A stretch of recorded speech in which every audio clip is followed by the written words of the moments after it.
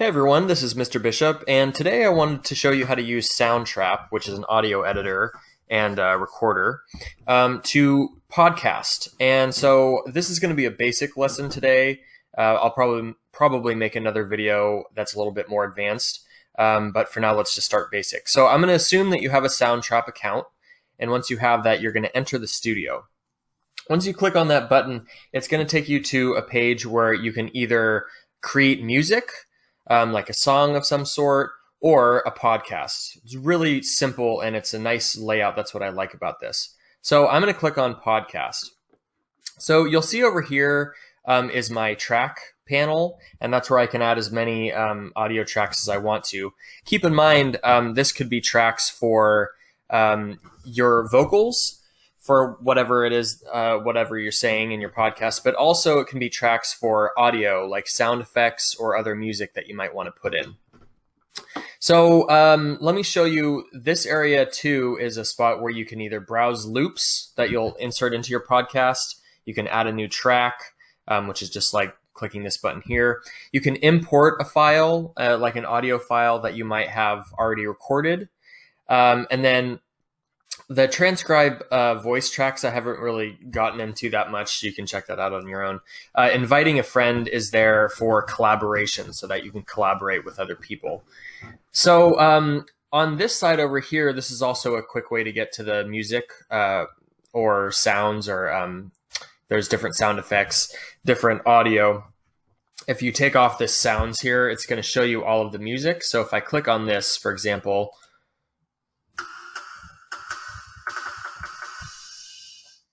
that's something that I can then put in just as easy as this. I just drag it in there, and now I have that. But let's say I don't want this. I can just click here, and then I can go to delete track. And really what I'm wanting is, let's say, sound effects. So I'm going to click on sounds, and then I can either scroll through here and figure out whatever it is that I want.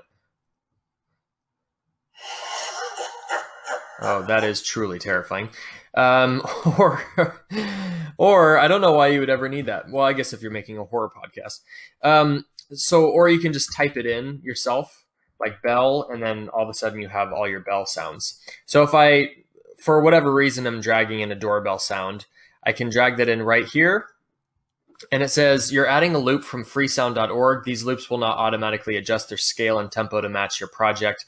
But you can if you want them to. This is something that you don't really have to worry about. It's just essentially saying that if you have music that you're doing with it, it's not going to adjust to fit that music automatically. So I'm going to drag that in, and I have the sound there. And from this point, I can turn the volume up. I can turn it down. It depends on how loud your voice is and how loud you want it. If I want to solo this track, let's say that I have other audio right here, then I just have to click on this these headphones here, and then any other things that I put on here that I have already, it will mute those and just play this. I can also mute this track as well if I want to mute that. So now let me show you really quickly how I add in an audio track for my vocals. So I'm going to click here and go to voice and microphones. You'll notice one of the first things as you load this is this effects panel here. So if I click on that, that's going to automatically start me off in podcast, which I would say is the best effect to go with if you're doing podcasting. But there's a ton of other ones as well that you can click on and try out, particularly if you're doing music. But I'm going to keep it on podcast for right now because it has the best sound to go along with this. I wouldn't worry about the reverb or the pan so much. The volume is something you can adjust here. Basically, reverb makes it more echoic or less echoic. Pan will tilt it, the sound to either the left side or the right side or the center. I'm going to keep that where it is because it's already in the center. And then when I'm ready to start, I'm going to start recording here. You can also, if you click on this gear, you can give yourself a count in so it doesn't automatically start recording. 1 bar or 2 bars. I usually do 1 bar just to give myself enough time. I'm also going to use this button right here, which brings it back to the beginning for me so that I'm ready to start. So I have no idea why I would ever have a doorbell sound effect for a podcast, but it's on there. So let's go ahead and start recording. I'm going to click this button right here, which is going to enable my track so that I can record on it. If you have two enabled at the same time, you're going to record over both tracks. So make sure to enable or disable your other tracks when you're recording. So here we go. I'm going to record. It's going to give me that count in. Hello and welcome to Mr. Bishop's Random Podcast. You don't want to listen to this. Okay, so there's my podcast, and if I go back to the beginning, you can hear it. Hello and welcome to Mr. Bishop's Random Podcast. You don't want to listen to this. Oh, okay. So when you hear that, you'll probably notice that my it sounds a little echoey in here. And that's honestly something that you need to control for before you start podcasting. I'm in a pretty big room right now, and I haven't blocked off my sound at all.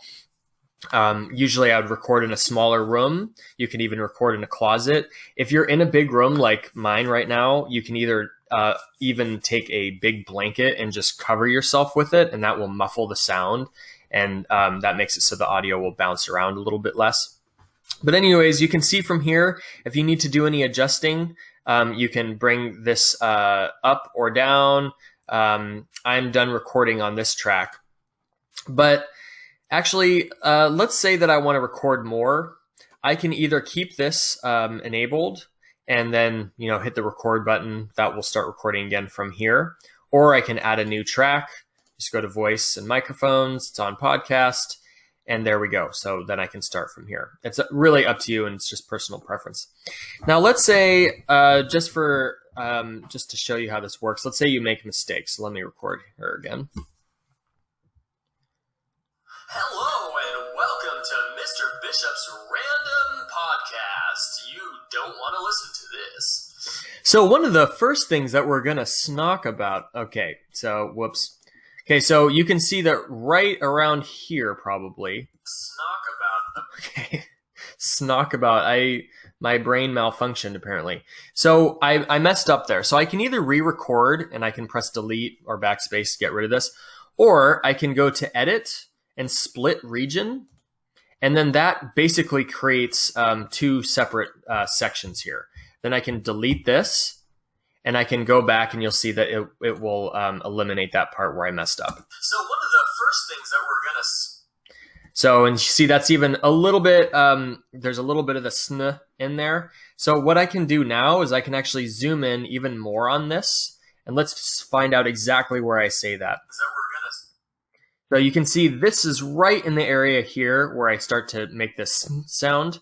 So I can even take this backwards and stop it right there, and now you can hear the adjusted track. And that's I would probably even take a little bit more off. But honestly, it's gonna sound weird if you just start recording after that. So I would, in this case, just delete it, but I just wanted to show you how that worked. So the other thing that I wanted to show you really quick is just adding in music, which I kind of showed you before. But I just want to show you how the genres work here. So there's a bunch of different genres: hip hop, synth, rock, pop. It just sort of depends on what your podcast is about.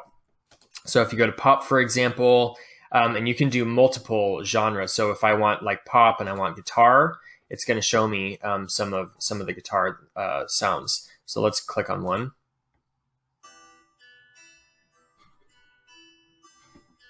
Okay, so that's a little bit depressing, so I'm not going to go with that one. Okay, these are all terribly depressing, so let's move forward a little bit. That's weird. Oh, that's melancholy. My goodness.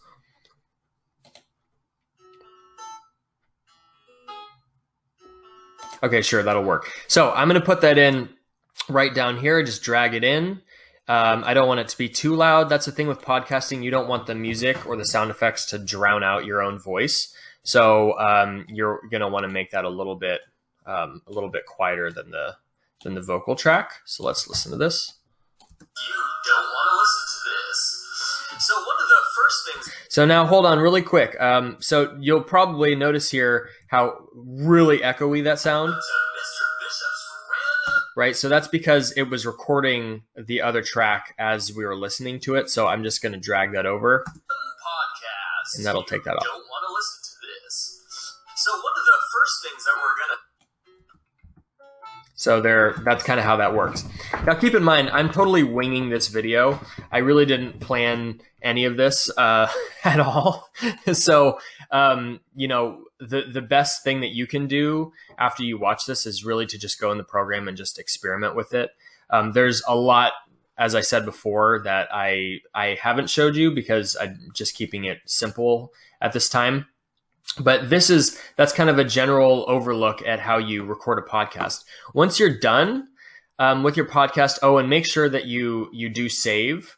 My podcast #1, save that.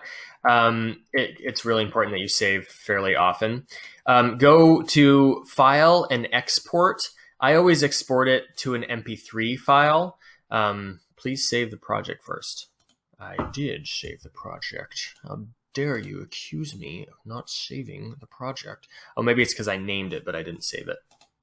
Okay, so export. Oh, yeah. I should show you this too. So sometimes it's going to show you this after you've saved it. It's going to say mixing. When it says mixing, it's not going to allow you to download the track yet. So you have to wait until that's done. So I'll show you. If I go to export to MP3 file, it's saying it's being mixed. But basically, once it's done mixing, it will allow you to download the file, and it'll download it locally on your computer. And then you'll have it, and you'll be able to upload it wherever you want to. So I hope this was helpful. You know, there's other things that I want to talk to you about, like, you know, you can do your own, oh, see, there you go, mix is ready for download.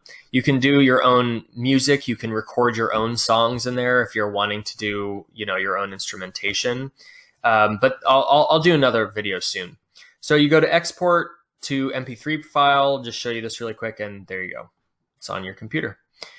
All right, well, I hope this is helpful, and we'll have another video out soon, and happy podcasting.